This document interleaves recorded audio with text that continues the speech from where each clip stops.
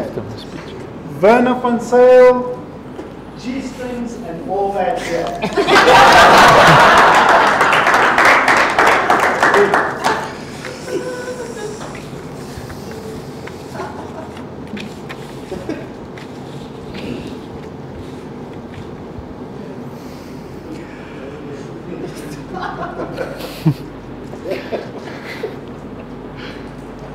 There really are just three things you need to know to determine the extent to which you are attracted to someone.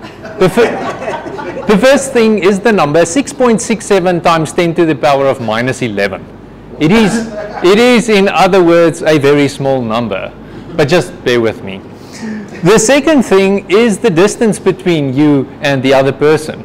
Naturally enough, the closer you are, the more attracted you will be, unless, of course, you've been having conversations with someone like Captain Morgan. The third thing is the mass of you and the other person. Now, I'm not suggesting we all jump on a scale. It's just that in the universe, on the grandest of scales, we all exert an attractive force on each other. Yes, I'm talking about I'm talking about physical attractiveness, and yes, I'm talking about the scientist Isaac Newton's universal formula for gravitation, which you can use to determine the attractive force between two objects or people. So, no, I am not talking about the type of physical attractiveness you probably had in mind. Fellow Toastmasters and guests, what often seems like really complex behavior can often be described in really simple terms, what we will call simple rules.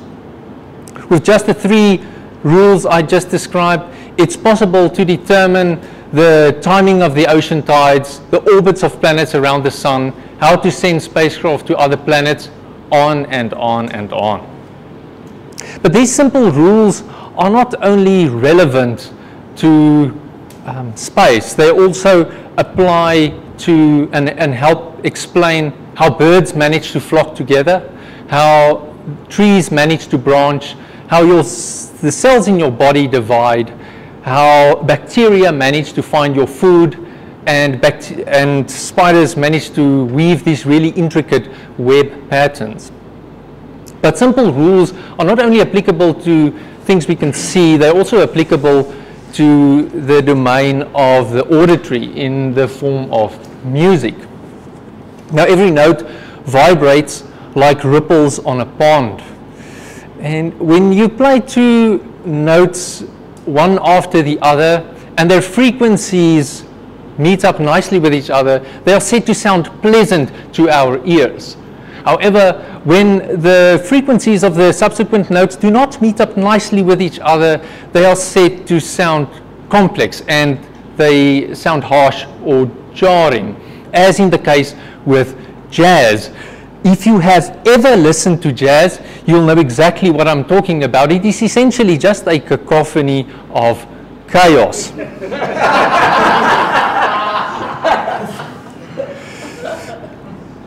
Now, when you listen to your favorite music, on the other hand,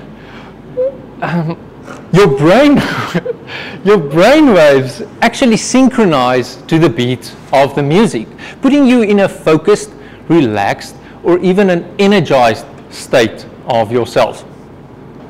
Now, musicians know that they can play more than one note at a time, called a chord. Now, these simple rules that govern these chords are mind-bogglingly fascinating. Unfortunately, I do not have time to go into detail. Just know that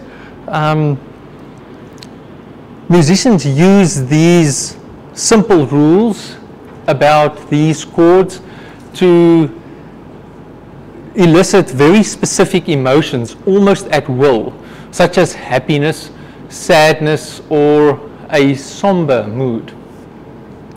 As any guitarist knows, to elicit a romantic, seductive mood, plucking the G string usually does the trick.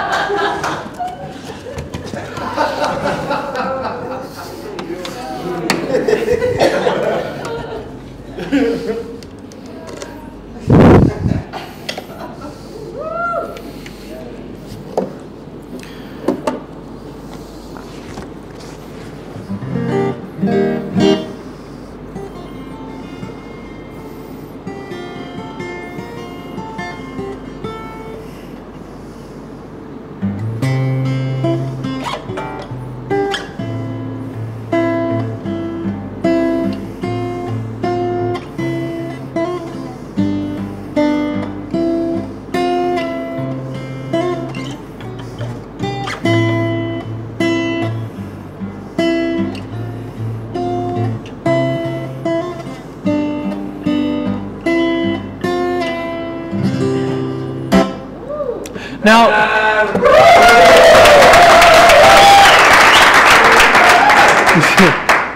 so simply by changing the beat of this tune, it's possible to change the mood of this tune.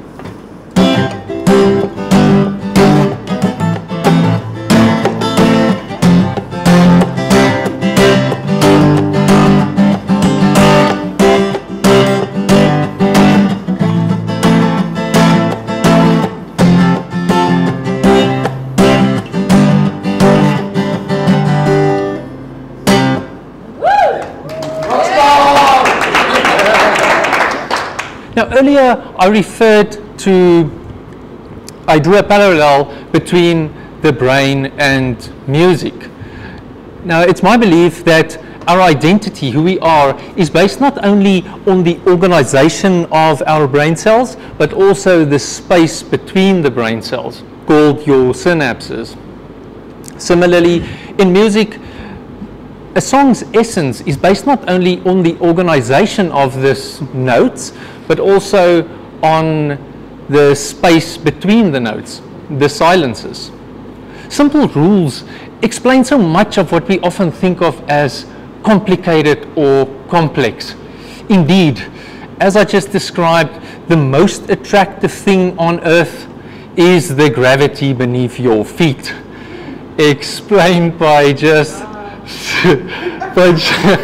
really just explained by 3 simple rules.